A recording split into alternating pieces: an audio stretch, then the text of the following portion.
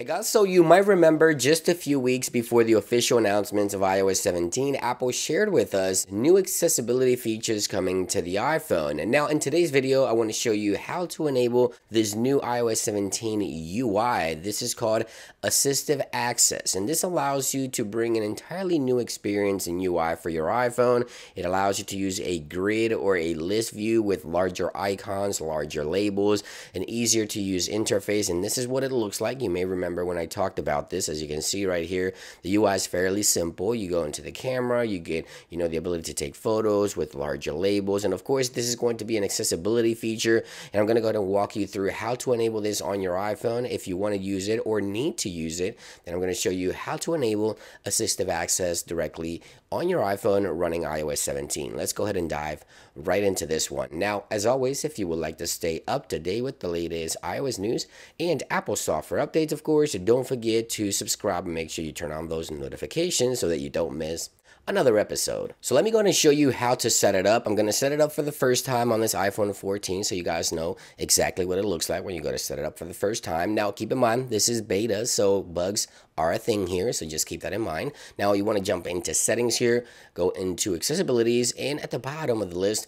you'll find the new feature. There it is, assistive access. Now you want to go ahead and click setup for the first time, and you'll see a prompt here for setting up assistive access, what it does and how it works. You click continue, it shows you some additional information in regards to family sharing and iCloud information. Click continue.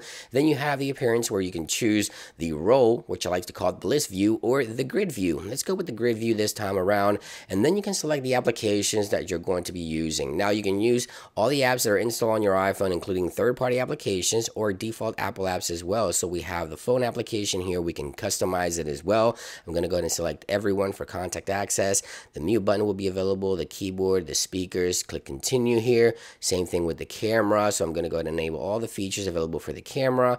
Same thing for the music and so on, and photos, of course. Let's go ahead and click continue here through all these prompts, and I'm going to go ahead and select all contacts. And as you can see right here, you can set it up fairly simple. This is a lot easier, cleaner, easy to use UI here. And then you can set up third-party applications, as I mentioned, as well. So yeah, if you go through this list here and you have any third-party apps, you'll be able to set those up here in this list as well. So let me go ahead and navigate here through the setups process, and let's go ahead and set it up directly on the iPhone 14 for the first time, just like so. Once you're ready, click continue, and here's a few things you need to know before you proceed.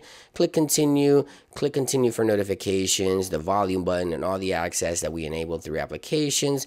Confirm, and then set up a passcode. Very important, make sure you remember this. I'm going to set up all zeros just to remember, fairly easy.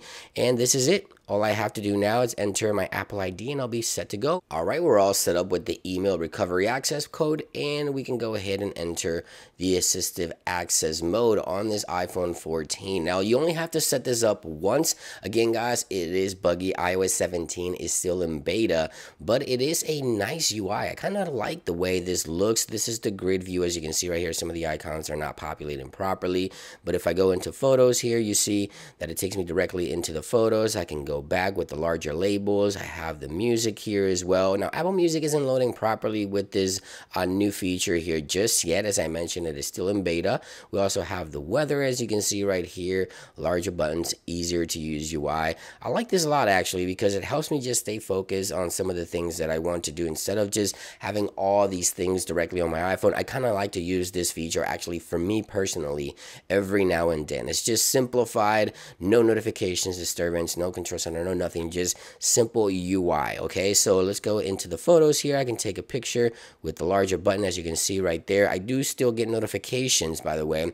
Now, if I go into messages has been combined, FaceTime and messages into one. So let's go back to this iPhone here and set it up here. Let me go ahead and show you what that looks like. Here we go. Enter the passcode, and let's go into assistive access here. Let me show you the keyboard on messages if you're going to be using the messages application, dedicated emoji keyboard and things like that. So let's go ahead and wait for this to load up here in just a few seconds. And let's go into messages. So as we navigate here into messages, we can go into a thread here. We can tap into the new message. We have keyboard layout. We have video selfie. You can actually record yourself and send a video message as well. So if you tap here, you can also get access to the new emoji keyboard, which is available with this mode as well, as you can see right there. But yeah, it is a clean, simple UI with large labels and large icons that I really like and enjoy. Let me know what you think about this. By the way, if you triple click the side button, it'll give you the option to exit the mode. You want to go into settings here as well. You have the ability to go from dark and light mode. You also have airplane mode options here. You have volume, text sizes, bolder text options here as well. Again, you have to triple click the side button, 1, 2, 3, and then you want to exit by entering that passcode, and it'll bring you back to iOS 17 as we know it. So yeah, that is a new assistive access feature on the iPhone that allows you to get access to a cleaner, simple UI in case you ever wanted to give it a try or actually need this feature on your iPhone. It is available as of right now, still in beta, still buggy, but yeah, it is available. And I wanted to share that with you guys. Thank you for watching. I hope you guys have a great day, and I'll see you guys on the next one. Peace.